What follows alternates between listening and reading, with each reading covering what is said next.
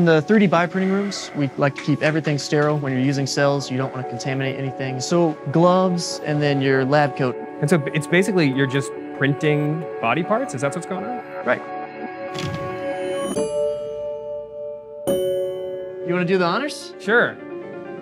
So I'm about to 3D print a human ear.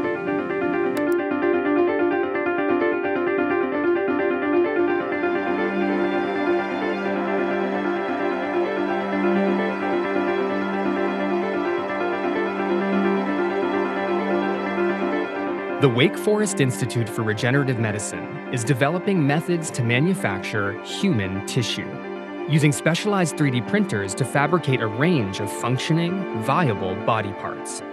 So here we are 3D printing skin. So the aim of this is basically to make printers where you could print sheets and sheets of it and then basically be able to transplant it on a patient who needs it. Wow.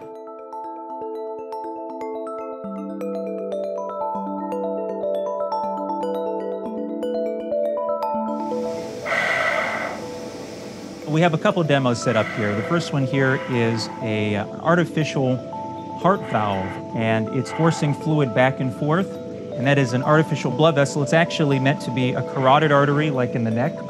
And so then the idea is you can take out the part that isn't working and then put this in.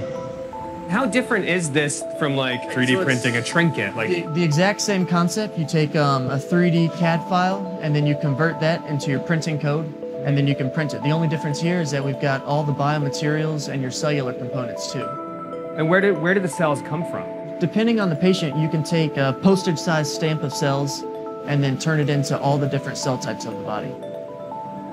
How do you implant it? You just sew it on? Exactly. That's it. Suture it on and cover it up and you're good to go. Amazing.